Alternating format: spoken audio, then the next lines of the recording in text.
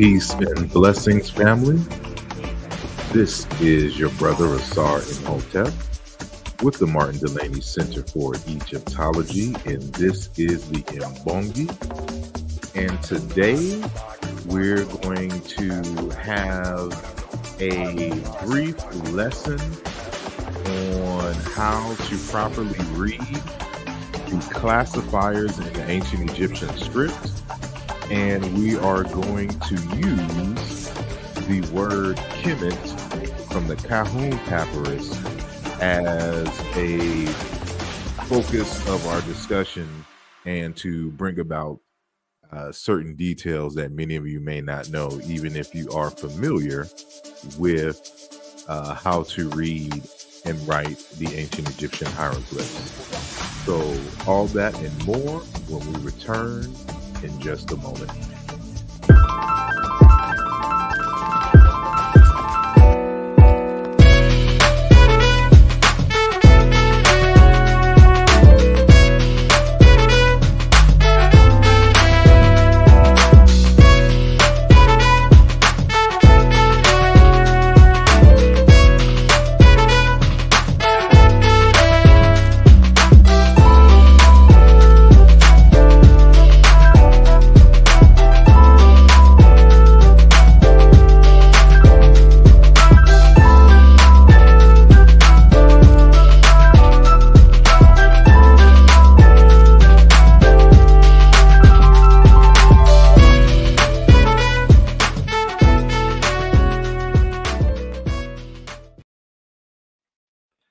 And we are back, and I just want to welcome each and every one of you to the program. And you could be anywhere in the world, but you chose to be here with me today, so I appreciate it greatly. And always, I like to start off the conversation by acknowledging those of you who have joined the chat and have made yourselves known. And so we are streaming live today on YouTube, on X, aka Twitter, and on the asarimhotep Facebook page. So shout out to everyone joining from those three platforms. And so love and light, as always, to Sister Tamika One. Thank you for being in the building. And Dasharab is in the building. Peace and blessings to you. We got Florida Baby 97. He says, or she says, he or she, I don't know quite yet. You got to drop the song titles. Indeed, I will. And I'm assuming you're talking about the intro music, which we will do indeed. And we got with us Octo Thorpe. And I hope, I think there was a hurricane or something that hit out in Florida. So I hope you and Sister Mika, are doing well and all right out there in the southeast part of the United States. So today is going to be a lesson, and thank you, Sister Mika, for reminding everyone to thumb up the video, like and share, and subscribe if you have not just yet. So what's today's focus is on the word Km.t here. And this particular version of the word Km.t that you see here with the Kim hieroglyph, the T suffix, plus the sitting man and woman with the plural strokes, has been a source of contention, for quite a while. And it is the sole basis of Shekinah Job's 1977 argument, which he actually, made, well, I should say, like in one that he kind of hinted at it in an earlier work, like in the 50s, but he also mentioned it at the famous Cairo Symposium that was held in 1974 in Egypt. And so he argued that the word Km.t meant came from a root Kim that meant black, and then therefore you were supposed to read this as black people. And thus his argument rests solely on this hieroglyph here in the ancient Egyptian writing script. So we are going to discuss this. We'll get to this, towards the end, but there's certain things that we have to understand about the hieroglyphs themselves and how to read the determinatives / classifiers. And this is what is going to be our focus on today. So what I'm going to end up doing is sharing my screen. Let me get that off of there. And let me see here. And peace to Infinite Minds, and Zane Montego is in the building. Peace and blessings to you all. Thank you all for joining the conversation. So y'all are about to get an advanced lesson on the hieroglyphic script.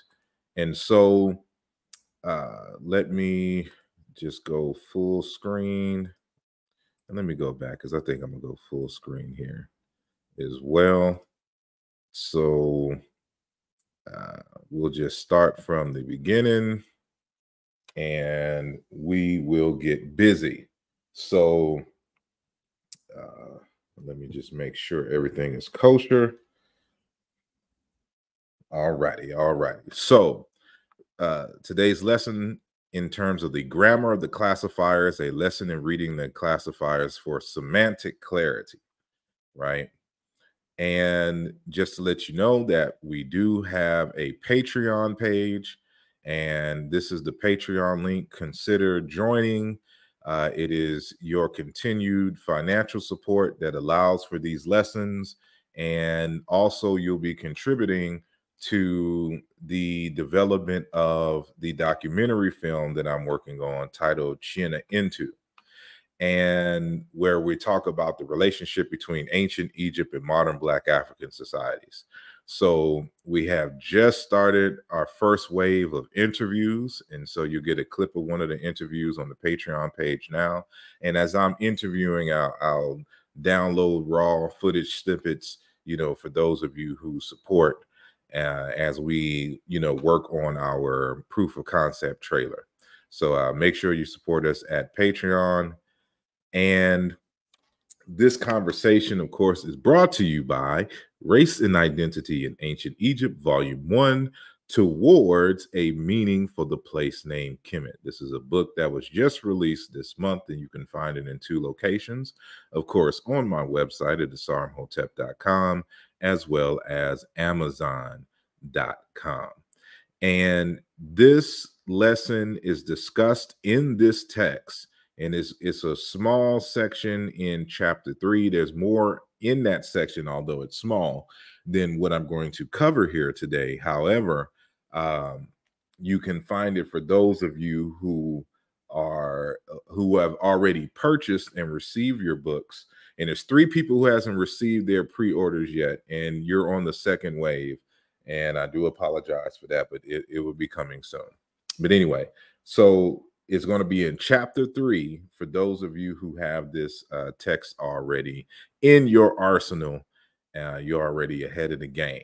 And so, of course, just want to mention, out of this deep research that is compiled here in Race and Identity in Ancient Egypt comes this initiative that I call Chikam, which is an Afrocentric philosophy, paradigm, and praxis grounded in agriculture and, developing a social system rooted in agriculture in terms of its practice, but also as a model, for living. So we'll be discussing this all throughout the year. So let's get to the definition of Kemet. So if you are unfamiliar with me, this will be an alternative to what you're probably used to when you're hearing about the word Kemet, because when you read the popular Egyptological work, they'll define the word Kemet, the place name Kemet, as the Black Land. in reference to the color of the soil. And then there is those of the Diopian school. That is the Sheikh Anta Diop, that's Diopian school, who argue that the word Kemet means black people. And after a thorough analysis, I have concluded that researchers who hold these two hypotheses have not demonstrated, based on the valid research criteria, that those meanings are supported by the extant text or through a linguistic analysis. And B, that this word has nothing to do with blackness at all. And we'll get to that in just a moment. And so I have defined the word Kemet to mean a pasturage with an abundance of grass and water. And it has cognates in many different languages, but you'll find it in the Sumerian language as Kiduru, which means damp ground and irrigable land, and in Chiluba and Chiankanda, piece of land, field, part of land being plowed in a day. In other words, farmland. So when we talk about a Kemet, essentially we're talking about farmland, but specifically in the context of the kind of farmland that is the result of the flooding that gets its water primarily from the flooding of a river, right? And so what I argue is that the word Kim in Kemet derives from a root meaning to fill, to rise, and it becomes in its nominal form complete and full. And then when it has the suffix "t", then it becomes a riparian land, a farmland, etc. And this is the semantic trajectory of the term. Of course, the Text, Race, and Identity in Ancient Egypt, Volume 1, goes through all the proofs. And this is a, graphic, showing you what a riparian land looks like. And, you're talking about the usable land, the farmland, the grazing land that is adjacent on both sides to a river, versus, land that is just out in the open and in the country and gets its rain primarily from, it gets its water primarily from rain, right? So a riparian land refers to terrain that is adjacent to rivers and streams and is subject to periodic or occasional flooding. And that is exactly what the Nile River is, right? And we talked about that term Kidudu in Sumerian, and this is reaffirmed in the Sumerian language, not only in terms of regular sound meaning correspondences, but in terms of its usage and definition within the culture. So Kidudu specifically refers to a plot of land that has been conveniently inundated. That means flooded before plowing can take place. So a kind of farmland that is based on the flooding or the inundation of a river, right? And this is the source for which this is given, and this is the author here. And I want some of them books in the background, but that's another conversation.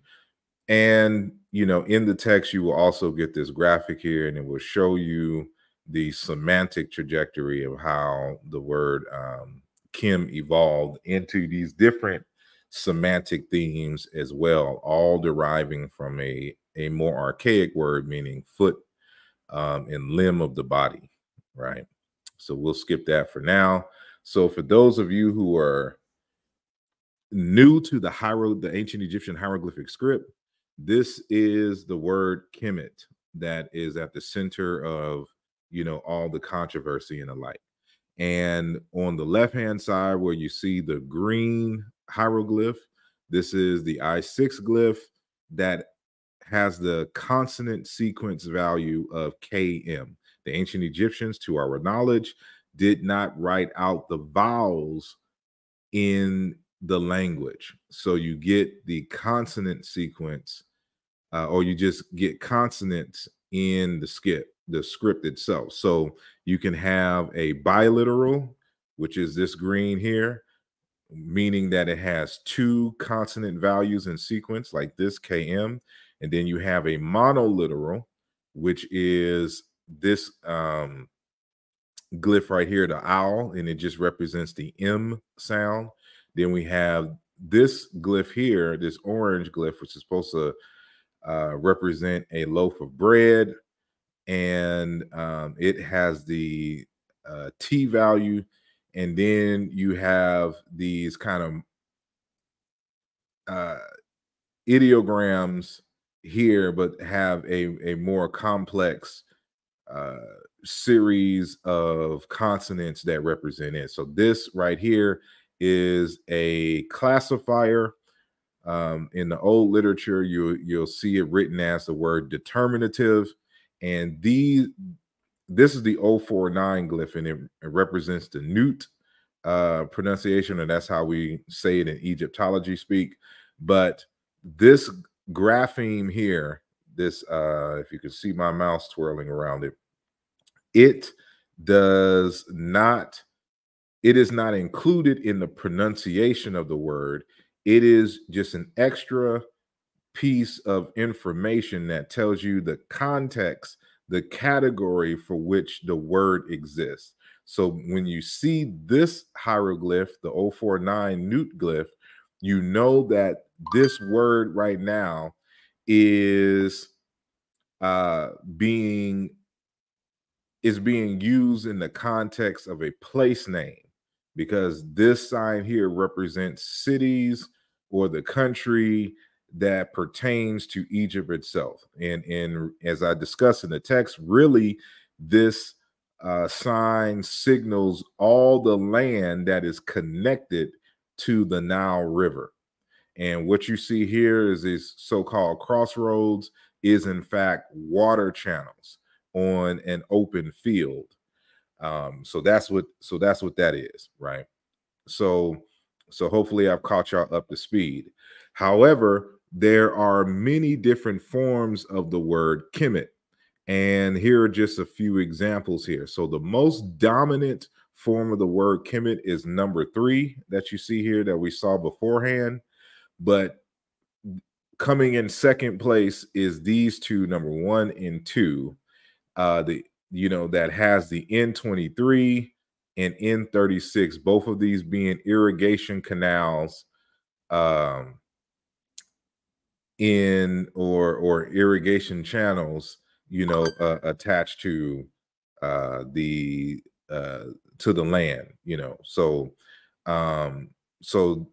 when we discuss the word Kemet, often, again, the most dominant is going to be number 3, but we rarely ever, if ever, discuss number 1 and 2. Everyone wants to jump to the other version, which only exists in one papyrus. So not sure if it was used in any other context throughout ancient Egyptian history, but what survives in terms of the relics, to my knowledge, there is only one source that has that other variant, and that's going to be very important when it comes to our analysis, right? So what I want to do is to have a discussion on the signs, how to read the signs. So, here again, the classifiers or the determinatives tell you in what context the word exists. So this is letting you know Kemet here is a place name, and it's just, it is a territory associated with the Nile River. And then you have these other two variants, number 1 and 2, that have the irrigation canal glyphs that let you know it's some kind of farmland, right? And so this is, important here. It lets you know that Kemet is what we call a hydronym. It is a toponym associated with a feature of the land that is associated with water channels, irrigated land, and the like, right? So again, the most dominant form, and it's going to be like 97, 98%, well, probably like 97% of the time is going to be Kemet with the 049. But then you'll find these other rare examples, but these number 1 and 2 are more frequent in the literature than the other rare forms, which you can probably only find like once or twice, and it depends on the context, right? So now I know this lady's looking kind of crazy in this photo, but this is Dr. Orly Goldwasser, and she is an Egyptologist who studies the hieroglyphs from a semiotic perspective. And semiotics is a branch in linguistics that deals with signs, symbols, and meanings, right? So she wrote a book called From Icon to Metaphor, Studies in the Semiotics of the Hieroglyphs. And she has a whole bunch of articles and a whole bunch of other texts, some which I've cited in the Race and Identity in Ancient Egypt, Volume 1, right?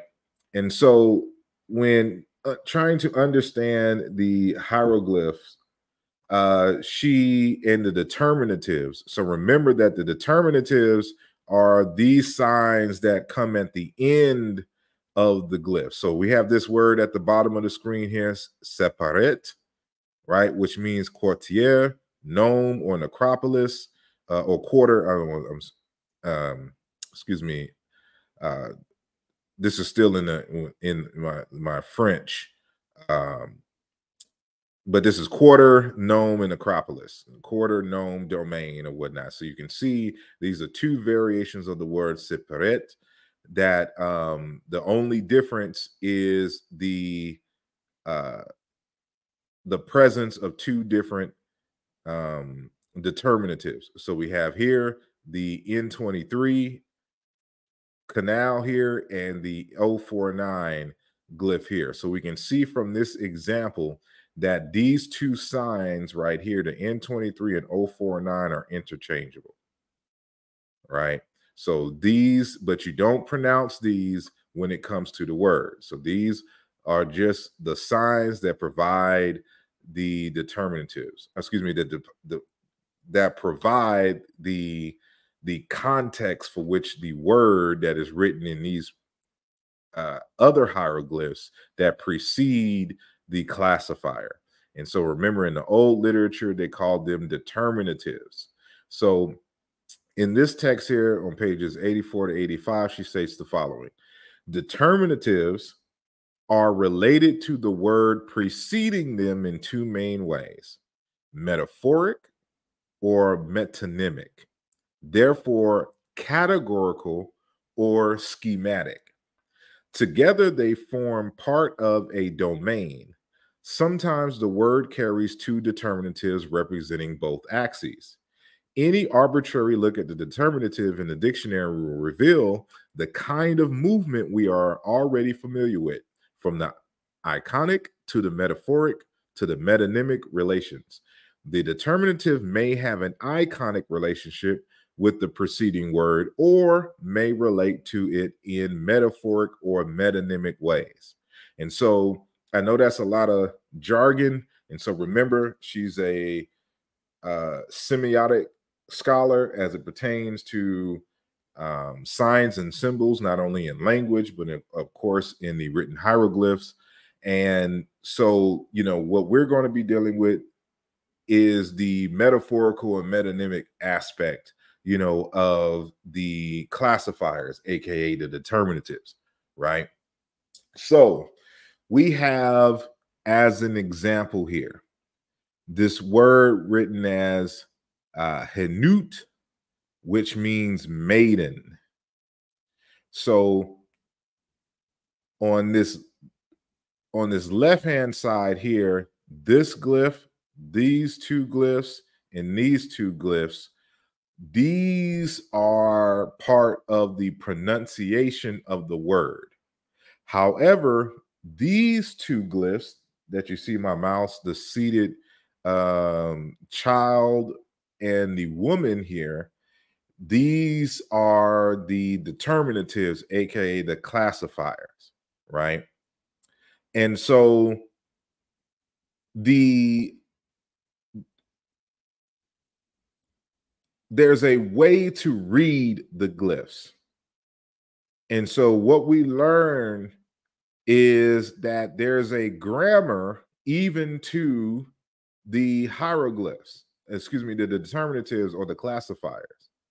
So just like when we read the glyphs from left to right in terms of pronunciating, and actually you can read glyphs from right to left, you just read in the direction, or you start reading from the direction for which the animals or the human hieroglyphs are pointing or looking at. So since in this example here, the hieroglyphs of the young child and the woman are facing left, we start our reading from the left. So, but we're reading from left to right. So hopefully y'all get this. So this is the dotted H glyph, this rope, this tied loop piece of rope. And then we have kind of a double here. So this is a biliteral that is pronounced, well, it has a consonant sequence in W. So it can be Nawa, Nowo, Niwi. We don't know the vowels, right? And then it is repeated again with these hieroglyphs, which are phonetic complements, because this is the N of water, and then this is new, this jar here. So it's just kind of overemphasis of Hanut, meaning maiden, right? And so again, remember that bread loaf that is pronounced T. And so thus we have Hanut, and the definition is maiden.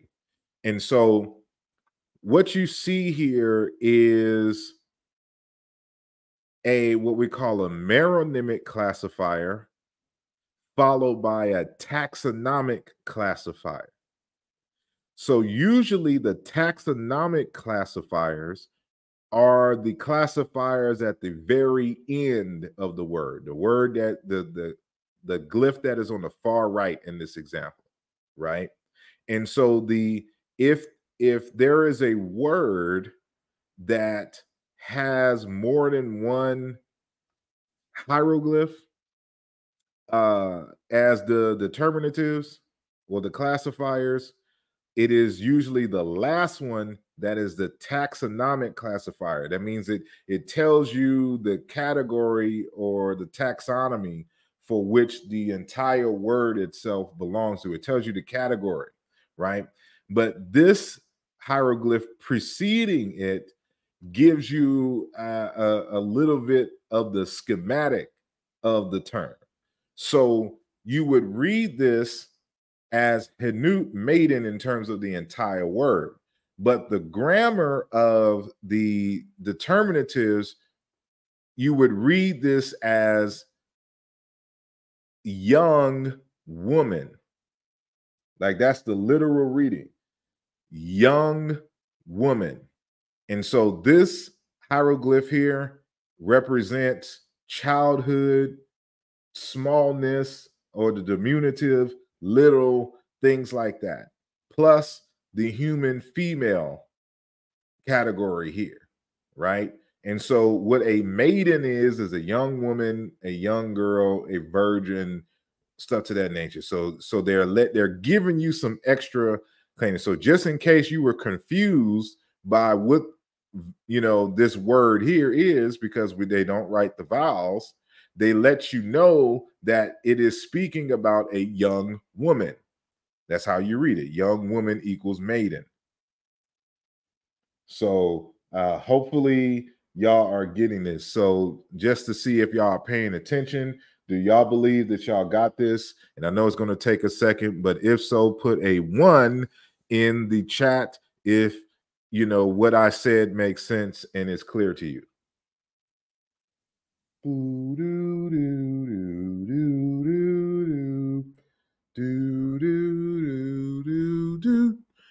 do do do do do do do do do do do do do do do do do. Sister Tamika says that she got it, and look like she the only one taking notes too. Well, Zane Montego said he's taking notes. Che in the building. Peace and blessings. Thank you for joining. And so hopefully y'all got it. So I'm gonna ask y'all again.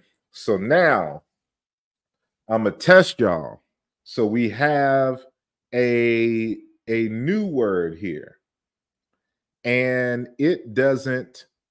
I haven't put the meaning of the word here. So at the top in this kind of orangey space is the transliteration, yerit or a yeroyit, if you want to say it that way. So without knowing the actual meaning, based upon the grammar of the hieroglyphs, what does this word mean? What does iyarit or iyarit mean? So put it in the comments. And so I'm gonna wait a second.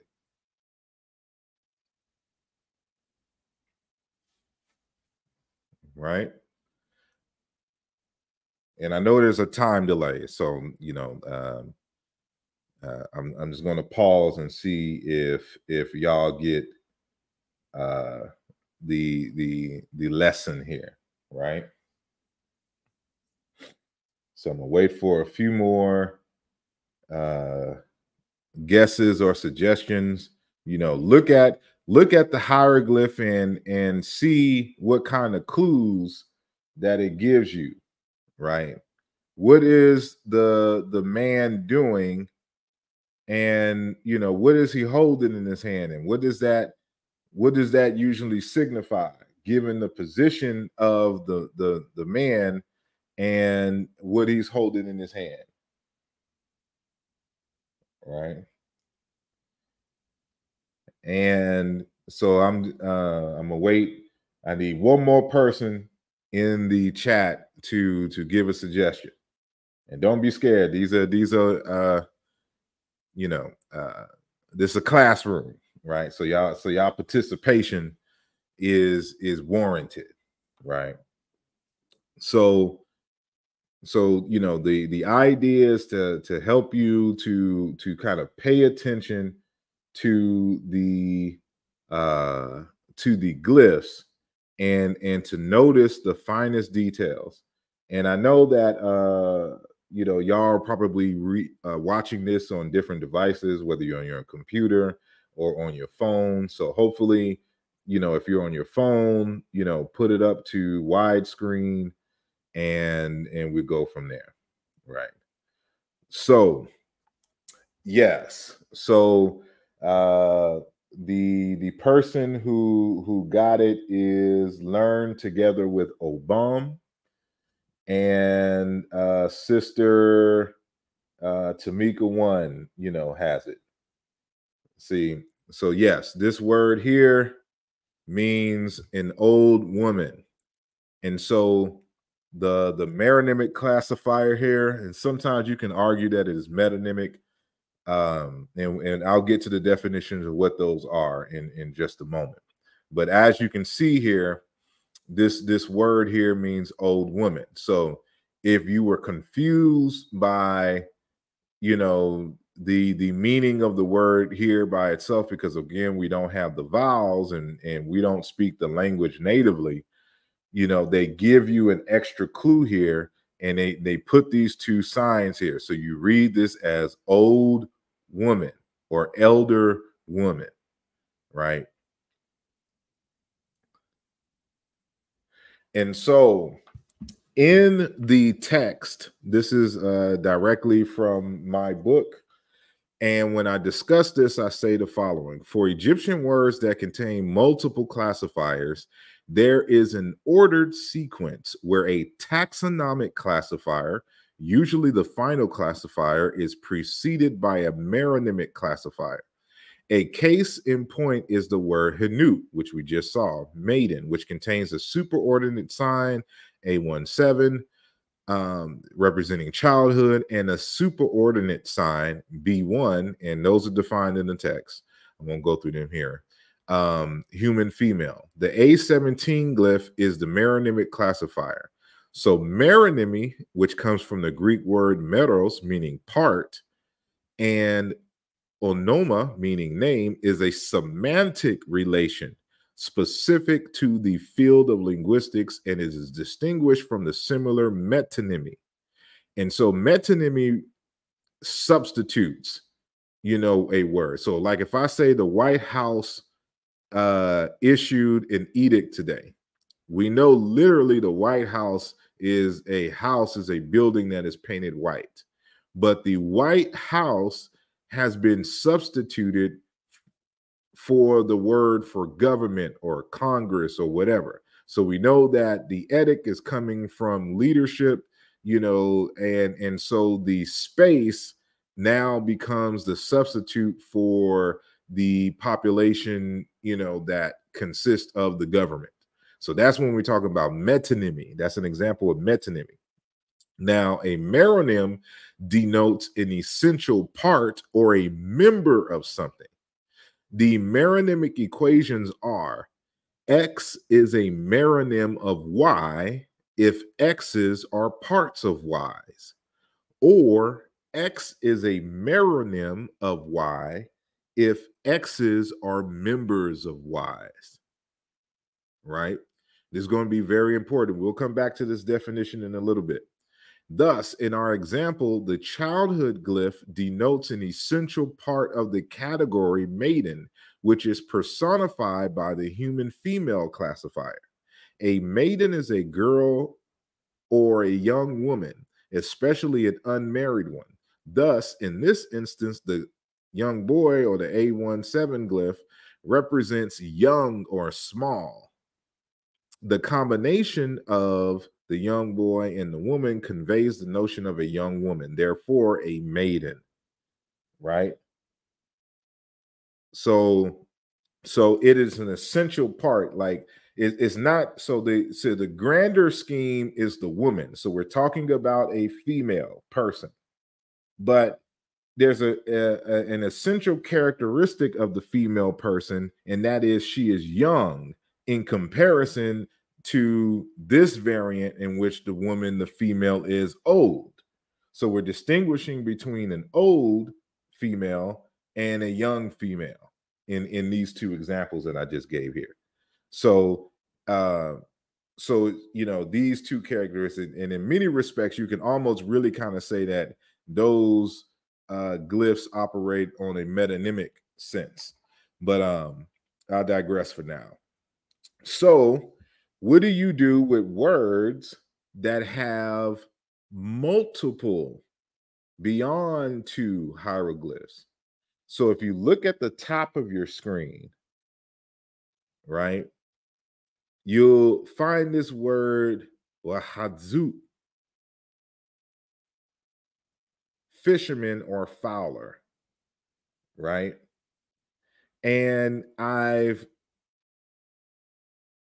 placed all the individual determinatives or classifiers that follow the main word here, because here's the wah or waha glyph, and then this is the arm. This is a transliteration for the arm glyph, and then it's suffixed by W, which is the agent, which would be mu in Bantu for those of you Bantu language speakers in the audience, right? So this is a fisherman and a fowler. So even if you didn't know what the word meant, like if you just saw this by itself, you would know that there is, at minimum, it has something to do with birds and fish, right? But they give you some extra clues here, right? So we know the G39 glyph here, meronymic, is part or whole relationship to the act of fouling. In the K1, the fish glyph has a part whole relationship to the act of fishing. And then this A24 glyph represents semiotically the action of force or aggression. And then, of course, our taxonomic superordinate category is the human person himself. So let's go through this. So remember, we're reading here from left to right. And so it's giving you the context of, even though you're reading it from left to right, you'll almost kind of read it back in reverse, right? So of course, since the last hieroglyph is of the seated man, you know it is of a man or a person in general, right? And but because it's preceded by the glyph that denotes a forceful action or aggression, and then it is preceded by the fish and the duck here, or the birds. It lets you know that this is a person who hunts fish and birds, right? So this kind of, the instrument that he has in his hand is a weapon. So uh, I'm not sure if there's any other variations of like a person holding a spear or something to that nature, but you get the idea here. So this is a whole part relationship. This is a meronym because it is a member, of the larger category in terms of the fish and the bird here. It's a part whole relationship. So a wahau, a fisherman or follower, is a person who hunts fish and birds. That's what it's telling you, right? So hopefully that is clear. And so we're going to get to our word under examination, and that is the word Kemet. So the word Kemet that is written with the seated man and woman that we saw earlier in our discourse, it is, as I stated before, it is only found in one location, in one primary source, and that is the papyrus of Kahun. And Kahun was a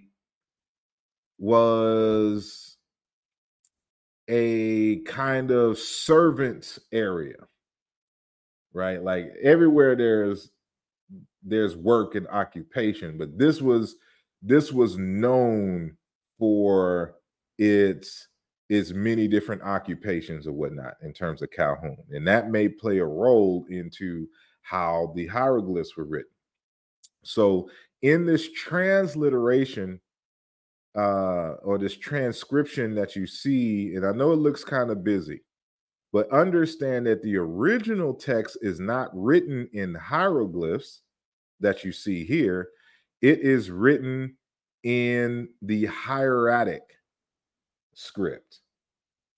And I placed a link in the chat. It's the first, matter of fact, let me pin the message. So it's pinned at the top right now. So for those of you who are interested and want to know how to recognize and write in the hieratic script, right? This is what it looks like. And the link that I posted, and that is pinned to the top of the YouTube chat, it is an introduction on the hieratic script. So I have in red the two places, because I think it's actually two more renditions of this in this actual papyrus in another section, right? But this is the most famous one that is cited. And so when you look at the hieroglyphs here, it's not going to be immediately recognizable, but this is it in the hymn to Ursa Sin, the third, page 3, if you have the source document. for the Kahun papyrus. And I have here squared in the blue the actual hieratic reading of the quote unquote seated man and woman, and then the what we transcribe as the 3 strokes glyphs. So it doesn't look like this over here. If you can see my mouse circling here, so count 1, 2, 3 on the 3rd row. So count down to the 3rd row and count and read. Start from the right of the screen where you see the number 5 and 10. Start on this side, and so count down 1, 2, 3 on the 3rd row, and then you're going to see this variation here. That is the transcript, transcribing from hieratic to hieroglyphs. The word Kemet, the place name Kemet with the seated man and woman and the 3 strokes. And you see another variation here, right? And what I have highlighted in the blue is this word here, meaning pot, which is like farmers or people or whatnot. And you can still see those same glyphs. So when we go back here, this is 1, 2, 3. And then 4, 5 is the word Kemet here. And this is the word pot. And this is the determinative that I have highlighted in blue.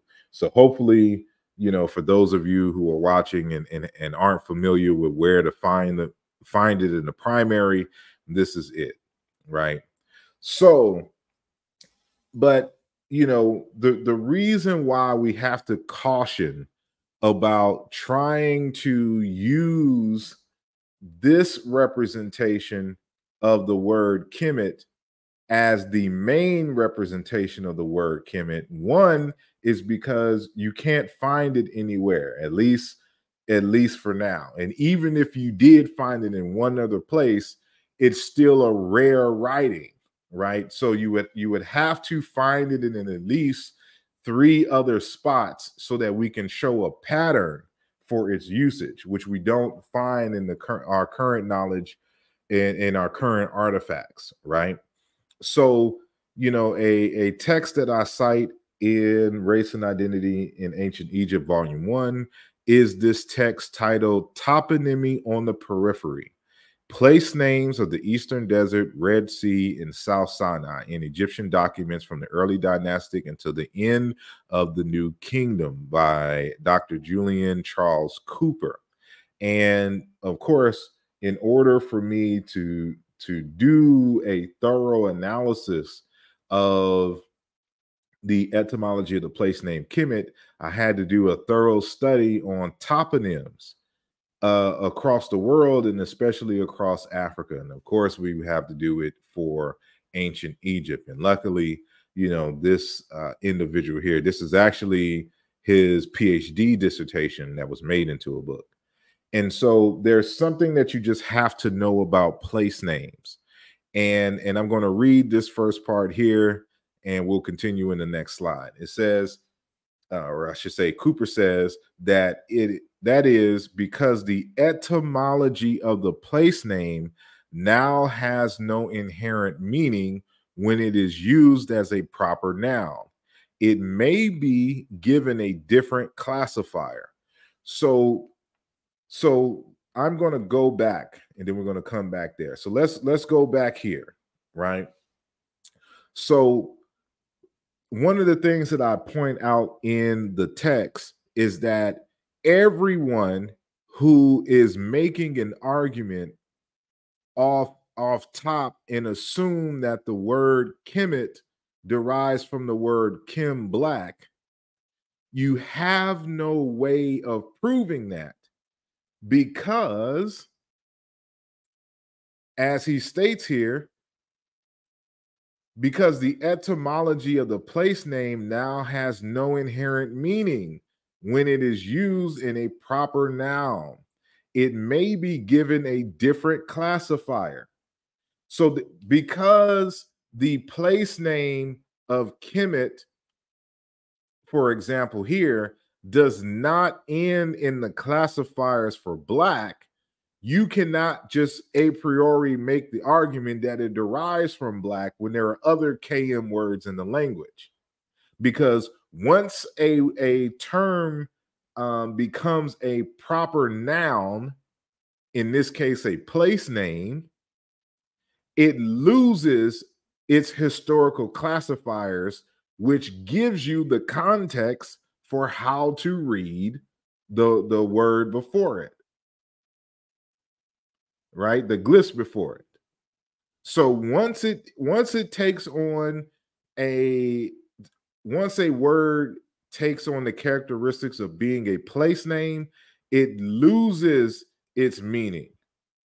And so you just can't look at the place name directly and get the meaning of the name, because they're going to now replace the determinatives with these other generic determinatives. There's hundreds of words with these determinatives. So the determinatives here just let you know the context for which the word currently now exists, but that doesn't give you any clue necessarily to its etymology. Now, I argue that, and Cooper, makes this point as well, that although that is the general consensus, that is also, it doesn't happen all the time. Like sometimes they'll give you clues. That's why these two hieroglyphs are very important, because the earliest renditions of the word Kemet, some didn't have any determinative, and the others had these two. So these two in the earliest forms of the word Kemet gives you some insight into its meaning, right? So let's go back to Cooper, right? So he continues, but the same toponym could have different classifiers depending on a host of variables, some of which would have been referent specific. Or in other words, however a scribe understood the place name affected the classifiers they chose to append to the toponym. This is an important quote, because what he's saying here is sometimes when you read the hieroglyphs for certain words, there's a standard rendition of the word, but then there is also a variant of the word that is specific to a certain scribe. It is not canon. It does not represent the consensus in terms of its application. Depending upon the scribe himself and how he or she understood the word, affected what signs they would put on the toponym or on the word in general. So that is a very big thing to understand when we're having this conversation. So he re-emphasizes this, later on. And do I got him out? Yeah. So he continues, these unpronounced graphemes, meaning the classifiers or the determinatives, are important for an understanding not only the larger principles of the Egyptian labeling process, but also pertinently to this thesis for demonstrating the Egyptian efforts to categorize geography by using certain classifiers. This process of classifying places reveals how scribes ordered places and accordingly how Egyptian elite culture conceived of their world spatially. And now what is bolded in the red? Conversely, these signs may also reveal different scribal traditions and paleographic tendencies rather than having any inherent effect on the meaning of the lexeme. While particular toponyms, and a toponym for the all that don't know is just a place name. It's just a synonym for place name, the name of a place, right? So, and topos is Greek for place. So, topos, name, nim, right? While particular toponyms regularly employed the same classifier, the classifier for a single toponym was subject to change due to a variety of complex considerations, including textual medium, the date, the locality of the inscription, and what may be considered as scribal preference. So when we go back and we see that only one example of the hieroglyphs written in terms of the place name Kemet is written with the seated man and woman, this is an example of a scribe's preference, right? And because you're not going to find it written like this anywhere else. This is a personal thing. And so when it comes to doing any kind of any kind of quantitative research, we know that these are too few examples that we cannot differentiate this from error. So this could be an issue of scribal preference, or it could be an issue of scribal error, which is why we have to have multiple copies and variants of a form to really assess the context for why it is written that way, what time period, what locality, what's the medium. Is it written on papyri? Is it written on a clay pot? Or is it written on a monument? Right? Like all of this plays a role into how the hieroglyphs were written. So if, for example, if myself, Sister Tamika, and Brother Zane Montego are scribes, right, in ancient Egypt during the Middle Kingdom, Tamika may have her own way of writing, even though there's a standard for how to write it. But in terms of the language and grammar, but in terms of what classifiers and what words to use, that depends on my understanding of the language, which dialect I speak, and then my personal preference. In this script, I'm choosing to write the word Kemet with the seated man and woman glyphs.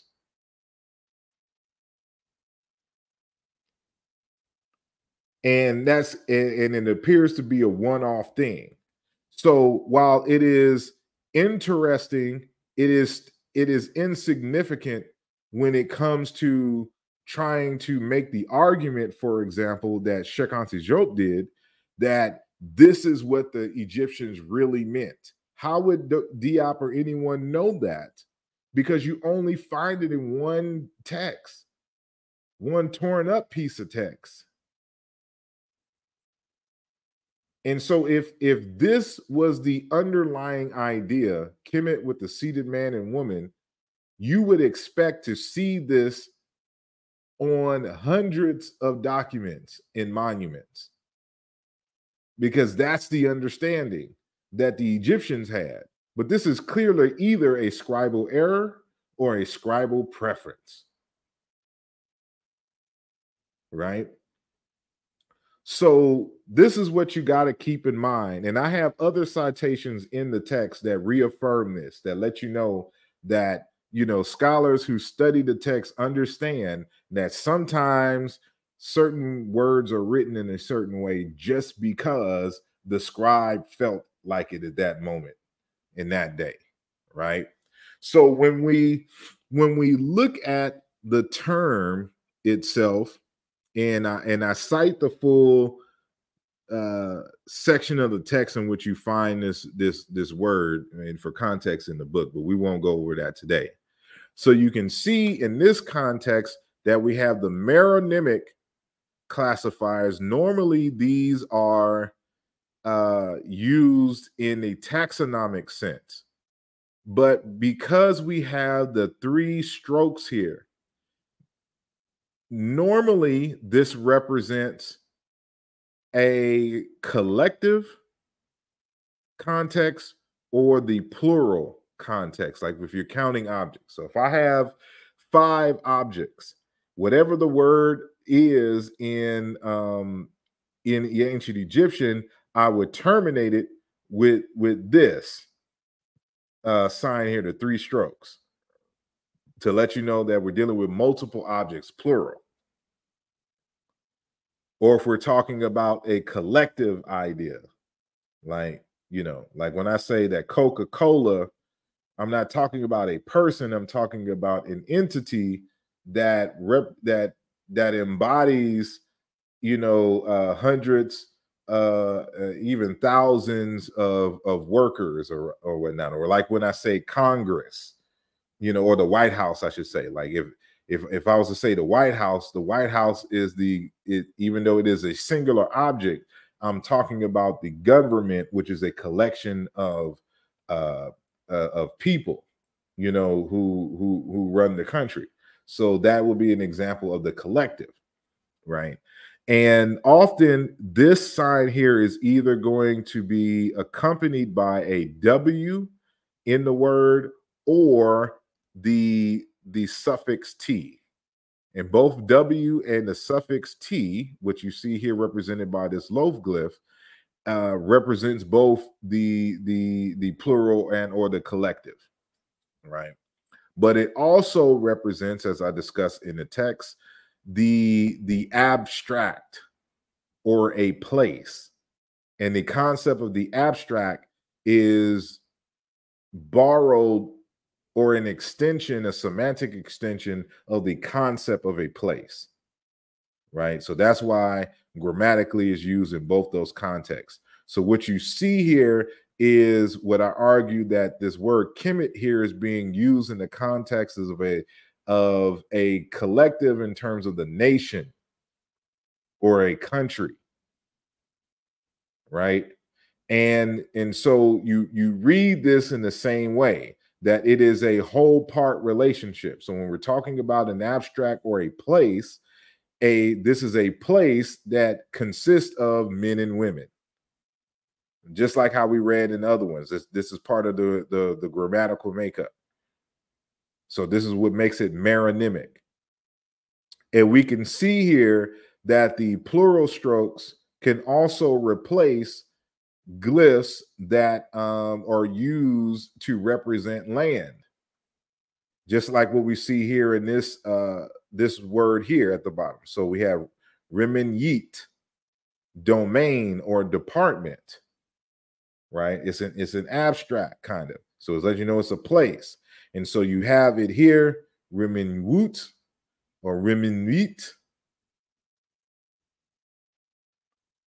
And you see the 3 strokes, and you also see the abstract glyph. So they're giving it to you in 2 ways, right? And then in this variant of the same word, meaning domain and department, it is, instead of the 3 strokes in the abstract, it is given with the N23 irrigated land glyph. So how does a domain or department have to do with irrigated land? Because the irrigated land is used to represent a place. And so I have on the other side of this green line that you can see right here, the word Km.t written with the N23. So we see it written like this example. This domain department Remenyit is written in these 2 forms, and just like the word Km.t here is written in these 2 forms. And so when you read the actual script, you do not read this as, Km.tu, right? Because it is personified, the way that it is written in the text, it is personified as the country itself, the state. Right. So hopefully, this is clear. And just to give you some added, and this is in the text as well. So again, this 3 strokes determinative or classifier can represent the plural, can represent the collective, or the abstract or place. And so when you see, just because you see the seated man and the seated woman followed by the 3 strokes, that does not mean that this is a plural or a collective. because when you read other words in the language, sometimes they'll call them false plurals, which makes absolutely no sense. There's no reason for the Egyptians to write false plurals. It's not a false plural. They just don't understand how it is used. And so, for example, you see this word jet, meaning surf, right? Now notice, and I should have made this bigger, right? Maybe I could. Is it possible? Yeah, so I'm gonna make this a little bigger so that y'all can see. So you see the word digit. So remember that you read from left to right in these examples, but you reread the determinatives from right to left. So in this instance, this is a surf is kind of an abstract category. And so this is being used as the abstract, which is further represented by the T suffix here. But notice that, saying you have a man and woman. So it's letting you know a female or male that works the land, because that's the ta.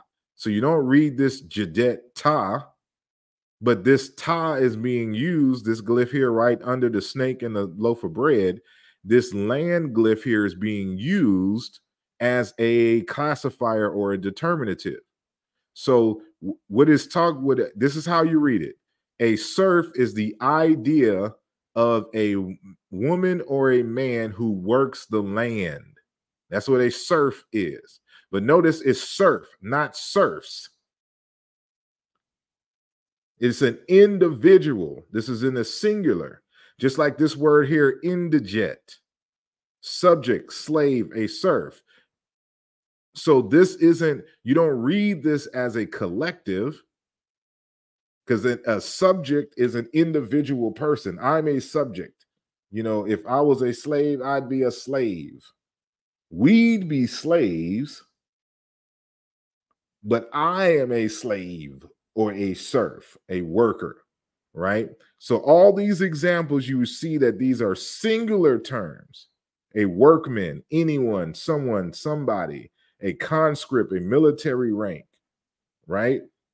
But they are suffixed with the three strokes, because something else is going on besides the plural and the collective. And so this is why a careful analysis and learning how to read the glyphs is important.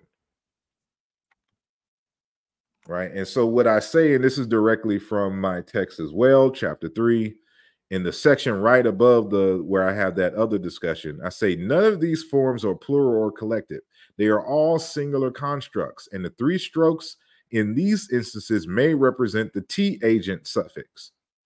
To CAX 2004-34. Just as the word digit with the seated man and woman in plural strokes that you see here can represent a single serf and possess both the seated man and woman, as well as the plural that I have in quotes here, classifiers, the form Km.t with the seated man and woman with the plural strokes can represent the country in the singular, with the people classifier simply representing the nation as a place. And C, Kikongo Kuma, a place, right? So these are the kinds of things that has to be in the conversation. And so I think this is the last slide. And so, reading the hieroglyphs and understanding the grammar of the determinatives, you would have a certain type of expectation of if the ancient Egyptians wanted to emphasize the color of the land or the color of the people, I would expect to see at least one rendering of what we see at the top of the screen, right? So at the top of the screen, which I have in red, these are hypothetical variants of the word Kemet. So these are not real representations. But what I did is I put it in the context of the grammar in which we know. So so we have the KM biliteral with the T monoliteral. And then after that is the D3 hieroglyph. And the hieroglyph is used to signify the concept of black. So the vast majority of the words Kim that is written with that have the meaning of black is suffixed by the D3 hieroglyph. Sometimes it won't have a determinative, and other times it may have an abstract suffix, right? So the Kim determinative, excuse me, the Kemet word here, you would have like this would represent the concept of black, just like in the regular word for Kim. But we would expect it to have at least, one of many determinatives for land, like the irrigated land, and of course this variant here, which also means land, right? So it would be red, Kemet, black land, just like with the young woman or elder woman, right? It would be written the same way. Or if they were referring to, like what Diop said, that Kemet, saying means black people, you would see in the grammar of the determinatives the D3 hieroglyph followed by the seated man and the seated woman. As this would be these would be the taxonomic glyphs, and this would be the meronymic glyph, or metonymic if you want to argue from that standpoint, right? Because it would be talking about the woman or the man who is black, the land which is black. This is in the grammar, right? And so although this is hypothetical at the top, we know for a fact that if the ancient Egyptians wanted to do this, that they would and have.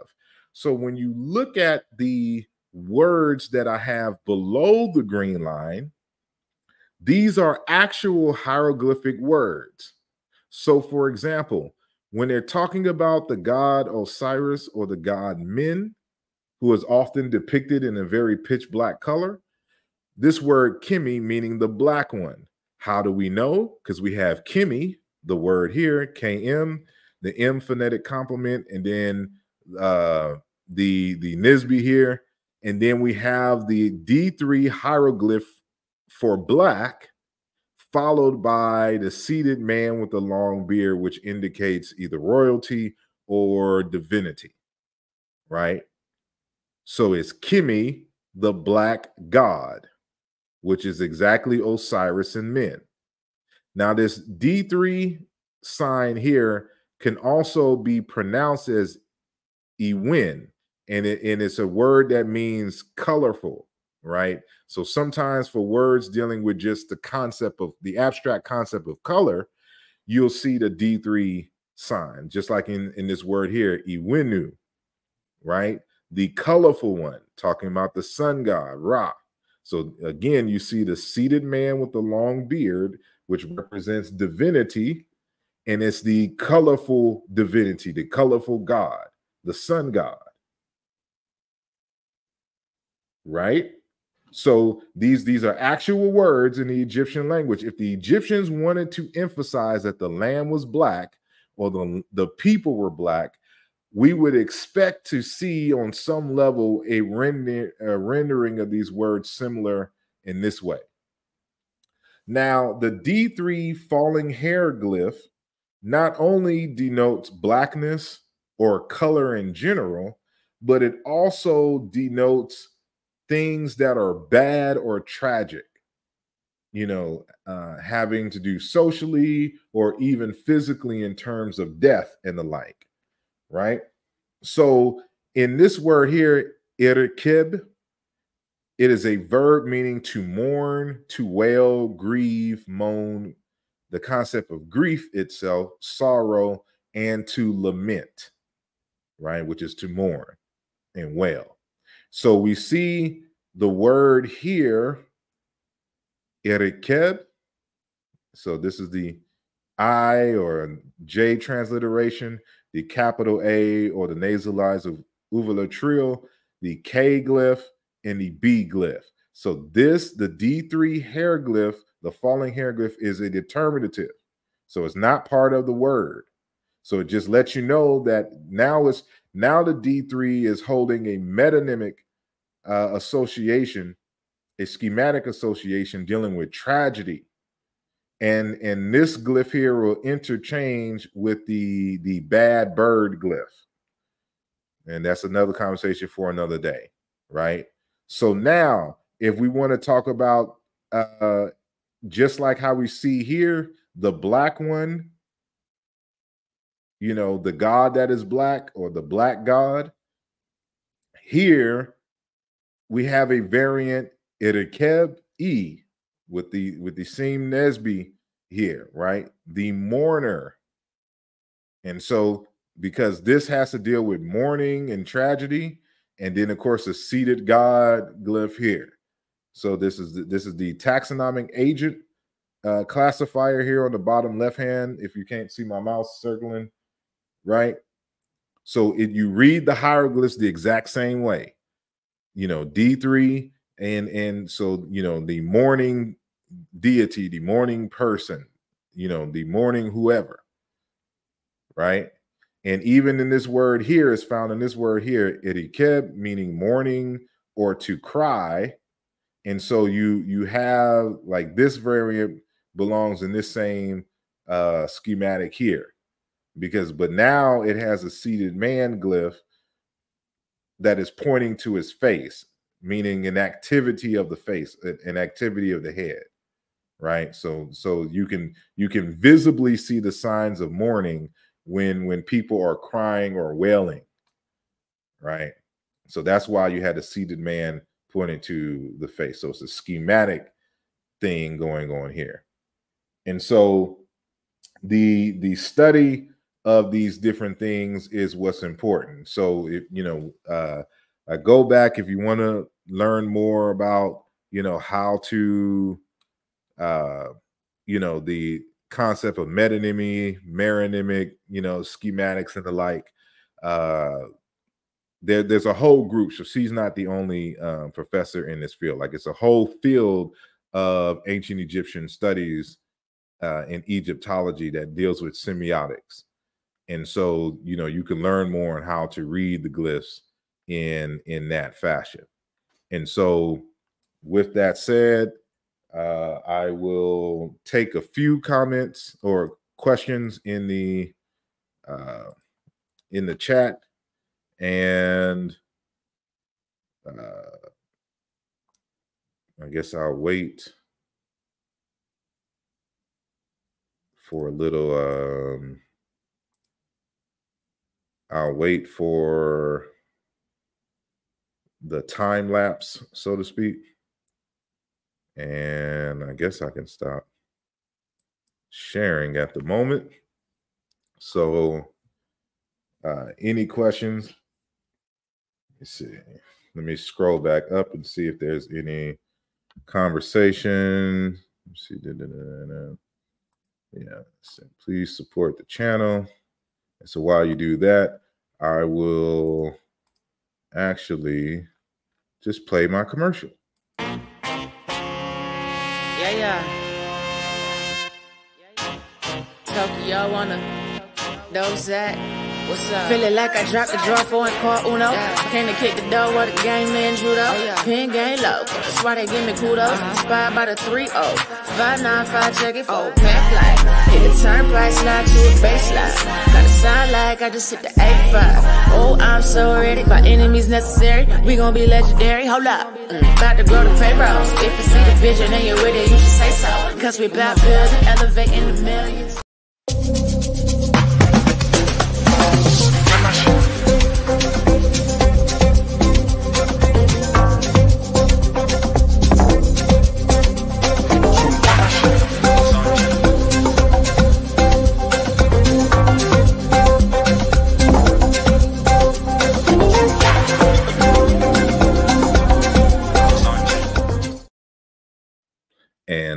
are back.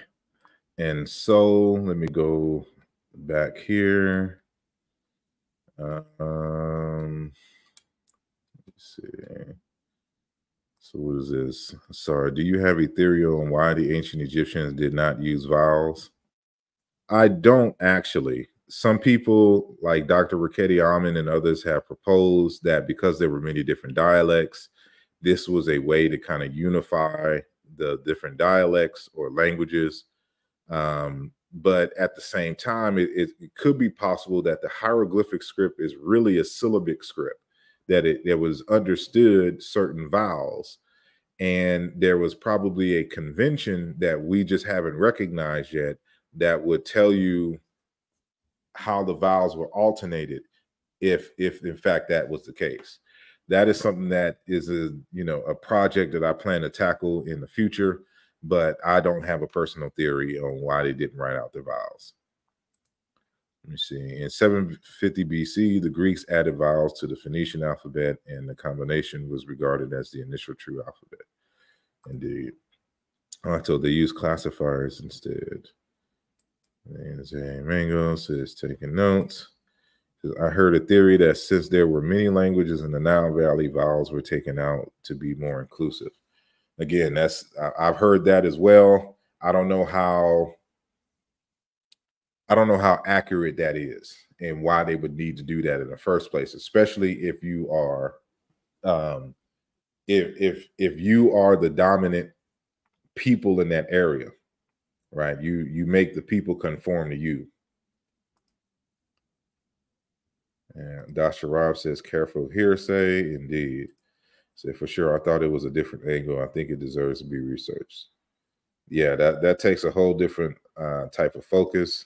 It says most African languages are tonal. Vowels don't help much. Vowels do, and tones do, and sometimes tones signify the loss of grammatical morphemes. But that's a conversation that is beyond the scope of this conversation, so I'll just leave it at that. Let me see. It says, this is just like religion. I don't understand. So that's I respectfully disagree. Let me see. It says, you are confusing me. You do not explain plural or singular with clarity. The marks are either singular or plural. You are opposing Diop instead of correcting his work. Well, one thing you're trying to make two different arguments. This has nothing to do with Diop in terms of this particular aspect of the question.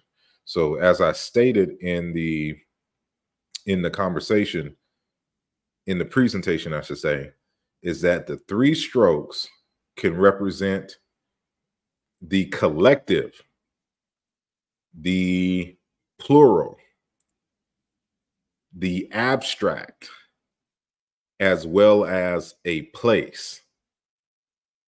Those are the four uses. It's not necessarily that it was the singular. I'm saying that the words in, let me go back and show you exactly what I'm talking about here.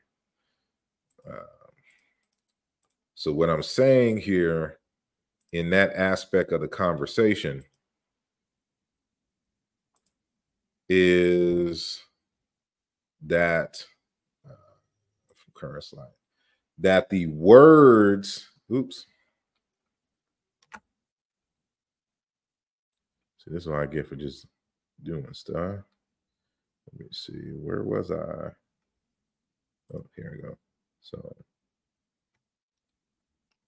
let me so what I'm telling you here is that the concept of a serf is an abstract idea.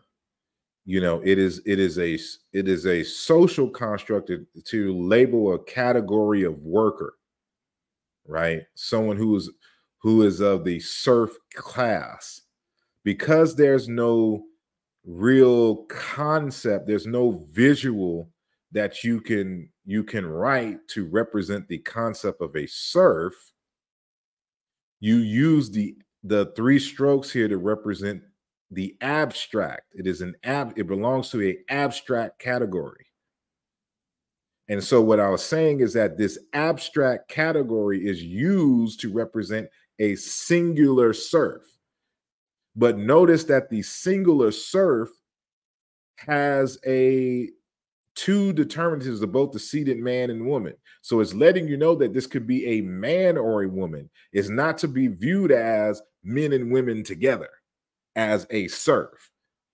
So it's a man or a woman who works the land. That's what a serf is. They're giving you the idea of how to read it. So they're saying, so you read it backwards.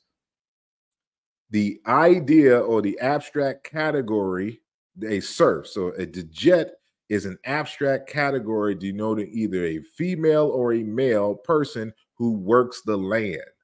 That's how you read this. Right? And so in here they put they just didn't put the land determinative in this variant of the word here. Right? So each one of these words here, remech, is a workman, not workers in the plural, not workforce in the collective. See, a workforce in the collective is a collective variant. Workers are plural, but a workman is singular. But it's giving you a different type of, it's giving you a category. So that's why you have these abstracts.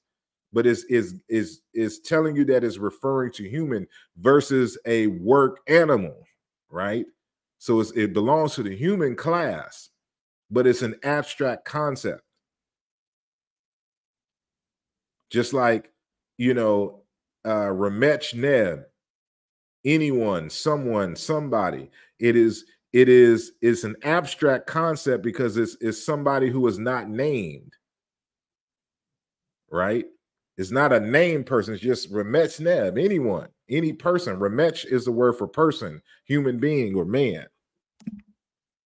It can refer to an abstract concept of anyone, somebody, whoever. These are abstract concepts. So that's why you see it with the plural strokes, so-called plural strokes. I like to say the three strokes instead of plural strokes because it doesn't always deal with the plural. So I hope that makes sense for you. So, let me do that. All right.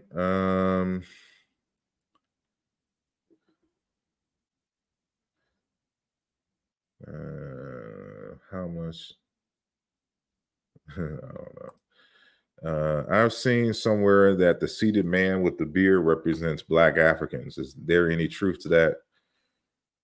I'm not sure it necessarily means Black Africans. I'm pretty sure it refers to to deities as well, which don't have a color per se, or they can represent any color.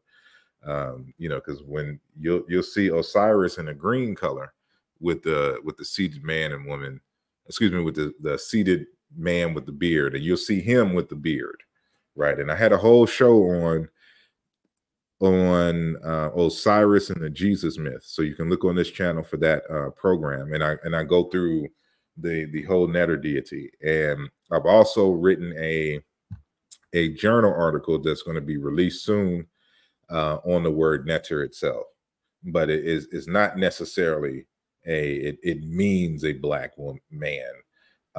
It's inspired by who we call Black men, because that's part of the African tradition in terms of a king or somebody of social weight having a long beard is one of the motifs.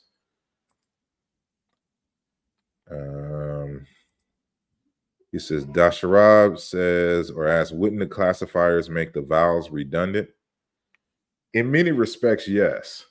But who knows the true motivations for the classifiers in the script? But we know in absence of vowels, the classifiers provide much needed information regarding the semiotics of the word itself, the meaning, the context of the word. And so this is what you expect, especially when you consider that the hieroglyphs, when you don't write out the vowels, it just leaves the consonants. And so in a language with hundreds of thousands of words, you're bound to find a number of words that had the same consonants in sequence. So if you're just reading the script without the consonants, it can be confusing. So we know that the use of the classifiers is to provide clarity. And so, but you can do that with or without the vowels. It still would be, because then, we don't know if the ancient Egyptian language was tonal or not. So in a number of African languages, tone can be grammatical in its usage. So can be, in a word like dab can mean one thing, but a da, because of the high tone, can mean a whole different word, or there's a semantic nuance brought about by the tone, whether it's rising or falling, or rising and falling, or falling and rising. And there's so many combinations that can be used. It says, we're not going to learn the vowel question unless we find more diverse examples of text rather than government docs. Exactly. You can't stop people from playing with the vowels by addition or subtraction. Humans love to blend and remix given subjects, metaphors. I don't know if that has anything to do with the vowels. Peace and blessings, brother Zoo221, Zoo Chedu in the building. And he says, like the surf, as we know it, isn't connected to the Western history of serfdom. Like I said, that's an English translation, but in the final analysis, it has to deal with a caste system. So it's a low caste, somebody who's a farm hand, a farm worker, versus someone who, for example, is a scribe, right? You wouldn't, a scribe is not of the serf class, right? And Hassan and Yabwile says vowels may be associated with the origin of the sound of the letter. This is you see replacements in other African languages by PB, BW, etc., because of areas of closest of pronunciation. I don't know about that. Egypt is the name of the 3 known settlements in the marshes in the Nile Delta. Kush is the empire of lower and upper region. I'm just making up stuff now. Let me see here. Key people are looking for is the imagination and heart, maybe. Maybe just a guess of the vowel. Let me see. But Kenny, you merely sound like an official perspective. Alan, but it is y'all having your own conversation over here. And let me see. Even motif isn't exactly the right word. The bearded man is more like an idea. Don't take the heart and the soul out of it like the English language does.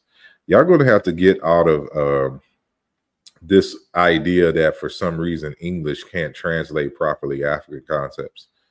That is false. First and foremost, that many English words ultimately have an African origin.